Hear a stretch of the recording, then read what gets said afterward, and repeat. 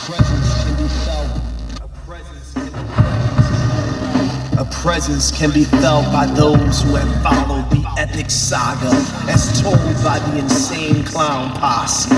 It is a presence that is synonymous with the crumbling of time itself. Thus emerges a being so powerful that he can exist between both the land of the living and that of the dead. He goes by many names, but is known to the living only as the Wraith. He walks upon worlds forgotten and descends from heaven's faded to gray to witness the death of all mortal things, so that he may guide the departed upon the path that they have chosen. Shangri-La. Here is the story of the path to Shangri-La, the 6 Jokers card. Only now will we truly understand the meaning of the saga, for this saga all along, each Joker's card is actually none other than the echo of our lives. What up, y'all? DC Vago guy. It's time to jump back in and start doing requests. Now this one came from Juggalo9240 and he requested it right before the takeover. He said, if you got time, can you do both Wraiths? Or if you can, you can do them after the hostile takeover. So patiently he's waited what he thought was going to be a month, turned into 2 months. Let's not disappoint this motherfucker. Let's jump right in. This is the Wraith Shangri-La. Came out back in 2002. The almighty 6 Jokers card. The end of an epic saga. And in a lot of ways this is kind of a controversial album, just because of the message, the meaning behind it all that they've been building up for the past, the 10 years of the point that this came out. A lot of motherfuckers thought there was something more to it, and it turns out they were saying that the Dark Carnival is God, everything behind what they do is God. Now, I'm not a religious person. I personally don't believe in the God that everyone else does. But, I mean, it didn't piss me off the way they ended it. I thought it was pretty cool, just because of the beliefs I do have. It still stays kind of true to my beliefs anyway. But anyway, let's go ahead and take a look into the actual art, or into the actual album, and stop talking about like the meaning behind it and shit. So there you go, there's the Wraith on the front, fucking awesome looking, Grim Reaper style, reaching his hand out for you to take it and pass on to the afterlife, or in this case into Shangri-La, because he is holding his hand out welcomely. Book Swan, Crow, everything is pretty cool. It was pretty cool how they came up with this. This was actually, if you did not know, this was actually originally designed by Shaggy 2 Dope back in the day when he was doing tagging there around Detroit. He actually designed something very similar to this, and back then his little call name was Joe Sky Love. So if you didn't know that, now you know that this was actually already something he made like fucking 15, 20 years prior to it actually ever coming out. So that's kind of cool. On the back, you got the track listings in the form of a reverse 6. And they are... Fuck, I just like started reading that way. Sorry, guys. Walk into the light. Welcome to the show. Get your wicked on. Murder rap. Birthday bitches. Happy birthday, all things Juggalo. Blam. It rains diamonds. The staleness. Hail's forecast. Juggalo homies, ain't y'all business, we belong, and that motherfucker's cracked. Cotton candy and popsicles, the crossing the bridge. Sorry guys, it's fucking hard to read. The Raven's Mirror, the Wraith, and Thy Unveiling. Of course, there's the controversial track where they talk about the meaning behind it all, the whole time being God. So you've actually got right there a little logo for supervillains, and actually. Right there at the end of Ain't Y'all Business is a little supervillains track / sampler. So let's go ahead and take a look on the inside. Now I did do some customizations because beforehand I did have the one that had the seminar in it, and I ended up buying the other version that has the concert back on Juggalo Day this year. So I did take the other case and kind of do some customizations, and now both the DVDs are here. So when you buy it, you can either get it with, this one is the seminar, that one has the concert, and it was actually at the Gathering of the Juggalos 2002. So there's them with their new face paint. I didn't like this right here. I kind of loved the original. I never cared for the changing it up. Even with Twisted, I mean, I thought it was kind of cool that they always change their shit up a little bit, but I'm kind of kind of a fan of original shit, I guess. So right there behind there you got just some clouds, you know, because you made it into heaven and shit. Inside here you got a very basic kind of, nothing to it. That's actually, I like the way that kind of looks. Just plain as fuck, but a shiny ass gold hatchet, man.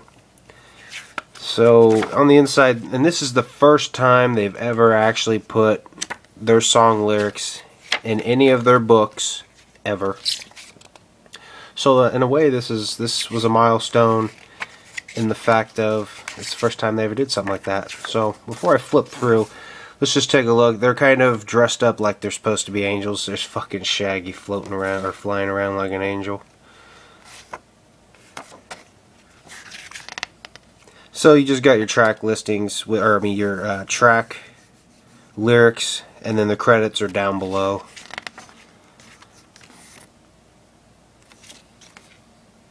So I'll just kind of flip through this, let you guys take a look. Fucking Shaggy right there. Murder Rap, that was actually originally a Above the Law song, if you didn't know that. I think that's a fucking fresh ass axe and chainsaw.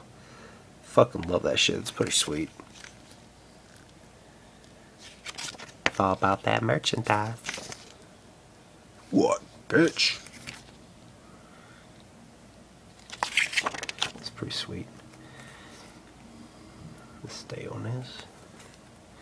And then actually the Hell's Forecast, this isn't like officially like a Hell's Pit song, but it does kind of, it's basically a story about Jay waking up in his bed and everything's like fucked up in his room, and then he walks outside and everything's like chaotic and shit, and it turns out in the very end he was dead and he was in hell.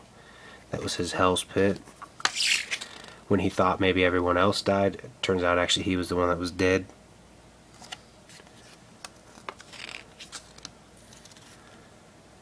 Pretty cute, pretty cute. See right there, that's like a shot of that fucking beautiful axe.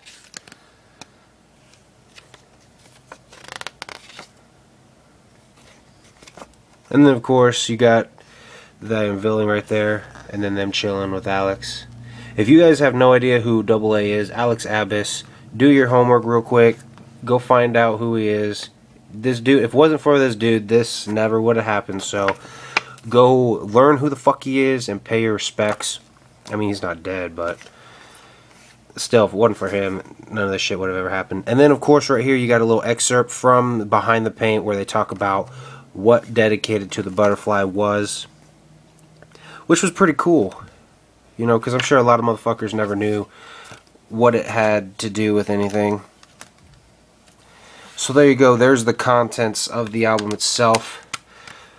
Every song on this album is fucking good. The only one I every now and again have to skip just because I'm not like in the mood for it is the Staleness, and sometimes I gotta skip through Cotton Candy and Popsicles. I mean, it just wasn't as good as Cotton Candy to me. So otherwise, the whole album is definitely a listen through all the way kind of album. We Belong is my jam. I know you guys heard me talk about that in a previous Daily Spirits video, but there you go. Absolutely, if you do not have this, I don't know what the fuck you're waiting on. Definitely pick it up. And actually, definitely, it's definitely something good to look forward to when they do the Joker card box set, because they're officially doing that shit now. And you know, I don't know, I want to get it. I definitely want to get it. I'm gonna have to wait and see what the price looks like, though. Even though I have all the Joker cards, I imagine the fucking box set being like this big ass box, like the size of the Quest for Shangri-La box board game that the box came in, something big like that, and like little inserts for each of the CDs with like a book in the middle.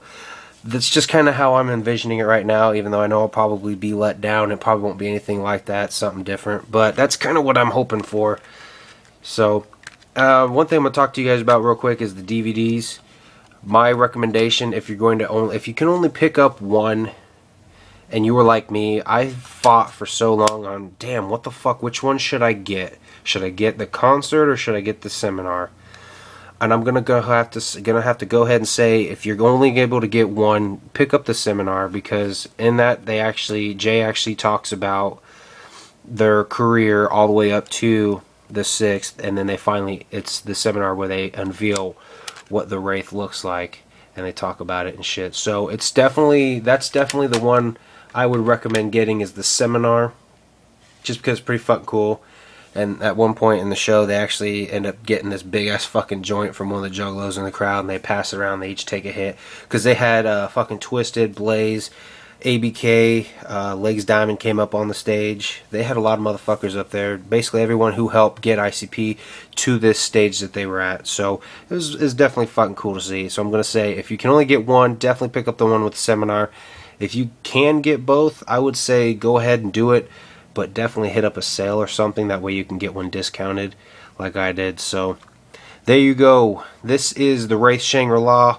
I'm going to go ahead and do the Wraith Hell's Pit just to kind of put them together. And I might even just throw in the Wraith remix album. So for now, this has been DC Fago Guy. Thanks for watching, y'all.